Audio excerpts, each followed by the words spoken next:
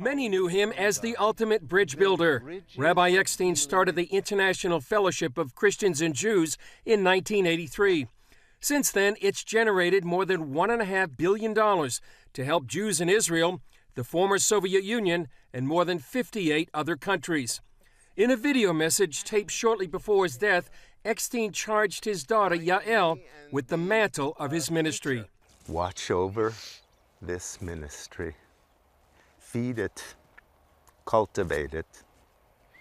Don't let anyone say it's not of God. Yael says her dad left a rich and prophetic work for her to lead. Yael says she's grateful for the many prayers helping her make the transition from grief to building on her father's legacy. Chris Mitchell, CBN News, Jerusalem. Well, here with me now is Yael Eckstein, and it's a pleasure to have you. Thank you, Gordon. Your father definitely left a legacy, and it's like you're standing on the shoulders of a giant. What are your plans now? How are you going to build on it? Well, I think we have to continue really focusing in on what is unique about the fellowship. What is our role? What is our mission? What is it that God is leading us to do? And I feel like the answer is that we are helping those who need help, just as the biblical scriptures tell us, to feed the hungry, to clothe the naked, to shelter those who are homeless, the orphans, the widows, to be part of biblical prophecy coming to fruition, the ingathering of the nations, Aliyah, from over 37 countries that the fellowship does.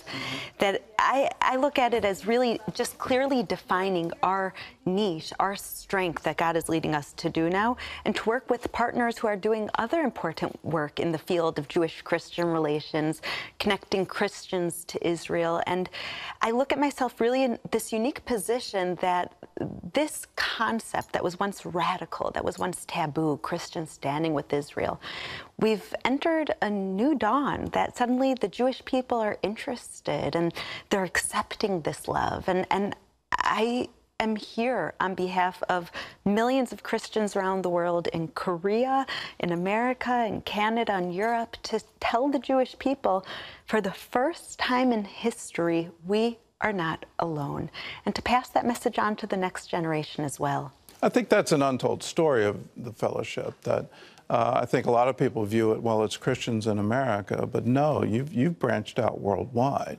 And you mentioned Korea, but you're doing wonderful things in Hong Kong, Singapore, Philippines. I mean, you're reaching Africa, Brazil. You're reaching these other countries, these other Christian populations. It's amazing to see really what God is doing. I believe when we are obedient to His word, He brings down blessings. And so when I look at the numbers of Christians that are rising across the world, in China, 100 million Christians, 90% of South America identifies as Christian, I think this is because for the first time in history, we're actually doing what God wants. And so He's sending us blessings. But what I've realized is, although we've come to a place in history, because a lot of hard work of both of our fathers and many other great people, we've come to a place that many people think being an evangelical Christian is synonymous with being pro-Israel. But that doesn't happen by chance. That happens because of investment, because of time, emotional, spiritual investment. And so when I look at these numbers of growing Christians across the world, many of them are new Christians, first-generation Christians, after coming out of communism, China. It's not like there's this rich heritage of what it means to be a Christian there.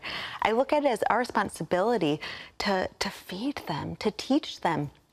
Christians say that they're grafted onto the rich olive tree of Israel, but what is that olive tree, and why is it so rich, and how can we work together to make sure that we are setting the foundation for a strong spiritual and tangible future moving forward, especially with all the shared risks that we face in the Middle East and around the world? I'll tell you an anecdote I learned from China.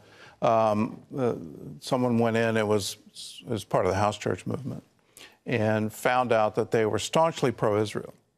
And so they asked, well, how? How did you get this? And the response from the elders was, well, that's what the Bible says. That simple. No one had come in and taught them. They just looked at the scriptures and said, this is why. This is God's work. What is the work of the fellowship doing to help the diplomatic standing of Israel? Because I think that's one of the untold stories as well. When you look at the influence, particularly some of the Muslim countries are trying to do at the UN, how can evangelicals around the world stand against that? Well, I think the first thing is knowledge. I believe that knowledge is power. And so often in mainstream media, what you get is the culmination of so many different things that are going on until it gets to breaking point. And then you think you're educated because you're watching the news or reading the news, but really you have no clue what's going on. So the first thing I think is that now, because of amazing organizations like CBN, that Christians can actually stay educated on what's happening with Israel. And I think that's critical because every step of this journey is of God. Nothing happens by chance anywhere, and we're all just vessels being used by God to choose between either light or darkness and what we're going to bring into this world. But I think especially today in Israel, God himself is working this out. And just as Queen Esther and Mordecai said, God has his plans. You could be part of it or you could not be part of it, but God's going to make happen whatever's going to happen. And so I think it's an amazing time using technology that Christians around the world who have never stepped foot in Israel can know what's going on, can be in the rooms of those people in Sderot who are getting rocket attacks through technology, to be, in the car with a mother who has 4 children in back and she has 15 seconds when that code red siren sounds to get to shelter, and she has to decide which one of her children is she going to take, or is she going to stay vulnerable there because she can't unbuckle each child and get to a bomb shelter in time. That's news. There's just the headlines. You can't understand what's happening. You could understand the work that God is doing by looking at the details. And that's why at the fellowship, the details are so important. In so many ministries, you look at ROI as, taking a young student who was raised in poverty and tracing them for 10 years to see till they become a doctor. And that's wonderful. But what I look at as ROI of the fellowship is how many Holocaust survivors can we feed? Did they get food? Well, then we had a good ROI. Well, then we're effective in our ministry.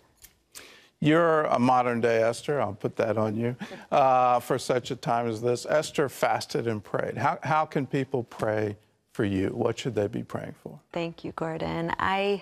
The prayer that I say every morning is, Hashem sfatai tiftach ufi agid tilatecha. Lord, open up my mouth so I can declare your praises. And so if the community will be so kind to continue praying for wisdom, for strength, for God's revealed blessings on me in my personal life and on the ministry, and that we can continue to see even more biblical prophecy come to fruition in the most peaceful, beautiful, inspiring way through the work of our hands. Amen and amen. May you you get that opportunity. If you want to learn more about the work, go to ifcj.org. And thanks for being with us. Thanks, Gordon. God bless you.